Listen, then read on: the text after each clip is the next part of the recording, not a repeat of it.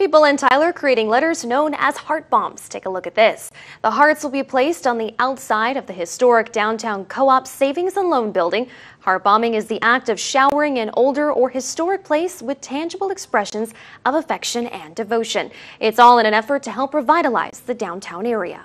We're so excited about it because that building is such an awesome building. It's a mid-century modern building built by E. Davis Wilcox, who's a famous architect, have done numerous projects here in Tyler and worldwide.